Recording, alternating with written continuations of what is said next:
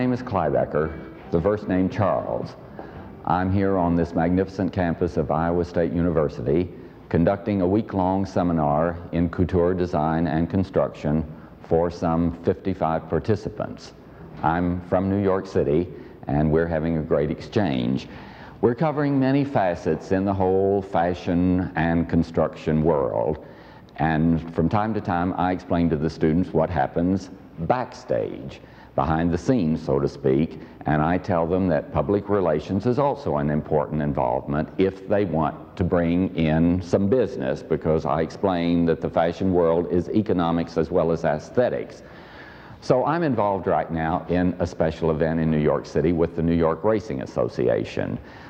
This is the association that owns in New York State the fashionable tracks, Belmont, Aqueduct, and notably Saratoga. And as I'm sure some of you out there, many of you are aware, the world of glamour is coming back, whether it be beautiful clothes or thoroughbred horse racing, and the New York Association sees these two as very compatible. And with that thought, they've gone to a New York firm that I'm associated with, American Silk Mills, and have asked that fine company to give pure silk fabrics to a number of designers to do some rather extravagant garments that might be worn at, say, the racing track or at a racing ball.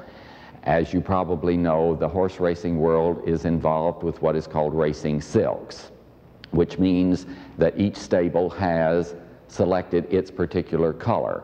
Now, the designers involved are Bill Blass, Jeffrey Bean, Mary McFadden, Casper, Giorgio de Sant'Angelo, I forget a few, and myself. In my instance, I have been assigned the colors of Mrs. Winston Guest of Long Island, and her colors are red and old rose. With that thought, I'd like to take you behind the scenes and show you what we're doing in the way of this garment. I have to ask you to use your imagination, because in an exploratory way, we did the first dress, the first version rather, in navy blue. It is silk taffeta, and I'm asking beautiful Tony to come on and to show it.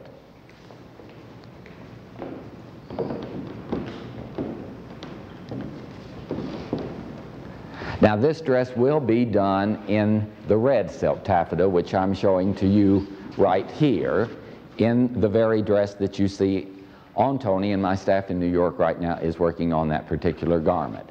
We are very biased in the back. We make all of these little buttons work, and I'm going to show you that, oh, incidentally, the old rose will be this very carefully hand-beaded belt that we're showing on Tony. And the idea is that you could wear this dress belted, or you might wear it on its own in a very loose way. And then Tony is going off for the moment and show you how we might bring it back in another way. I'll let you go off.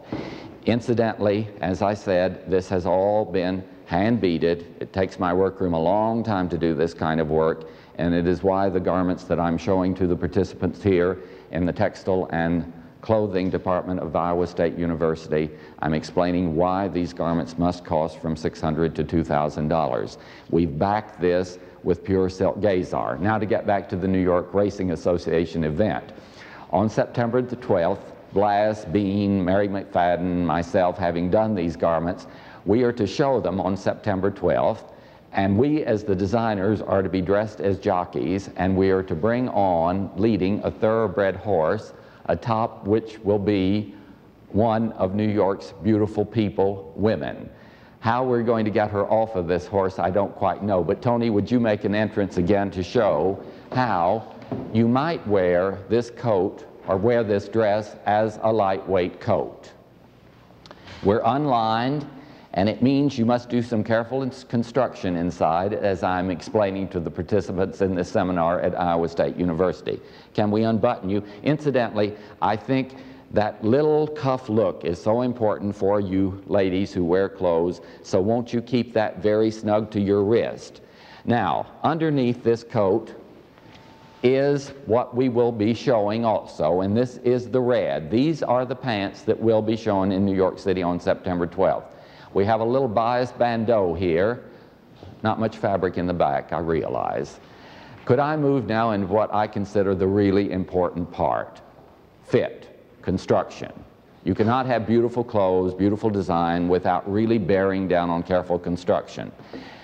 It seems to me that trousers, whether they be for a man or woman, are often a problem in fit. These are all on the bias, and yes, I think this is a rather extreme trouser, but remember, we're doing it for this rather extreme event. We are entirely biased. I've left it slashed here so that you might have a chance for some easy dancing, because I think it is that kind of a trouser or pant. I'm asking for Tony's back, and remember, we have some bastings here. That is the idea. Now, I fit this trouser on one body in New York, and here we come to Tony's beautiful one, but it needs some adjustment. And as I see it, this is usually what happens with your pants or your skirts. Too much fabric down here. I find it a very, very simple kind of an alteration for you to pick what I call pick up that fabric, get rid of it.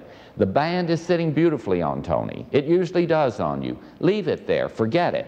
But take pins and pin against that band. I start at the center back and I pin until that fabric, the excess of it, begins to disappear. And I continue to pin until I get to the side seam, where I usually lose it or a little bit beyond it. But just keep letting that anatomy tell you what it wants. Some of the participants keep asking me here, what do I do? And I say, well, let that anatomy tell you. So I'm letting this anatomy tell me where this excess is to lose itself. So won't you consider, please, looking at the derriere and getting rid of that excess. The other place where I feel we have problems in fitting with trousers, man or woman, is this area inside, that it look clean. You see how clean this bias is falling on Tony. That's what you want to achieve. And I'll tell you where you can work toward that, whether as a girl you are making a trouser for yourself or whether you might be making it for the man in your life. We have in here a dart. I have them on my trousers, and they are great at helping you clean up the garbage, so to speak. That dart, it's in the back part of the trouser. It is, I'd say, about an inch away from the inseam. It is about 3.5 inches long. No one is going to know that that dart is there, and I think it is going to help you achieve a beautiful fit when you are making a pant or a trouser. What I'd like to do now is to walk into the workroom area and show you my way of cutting. I think it might be a thought for you. Tony, we thank you, all in bias.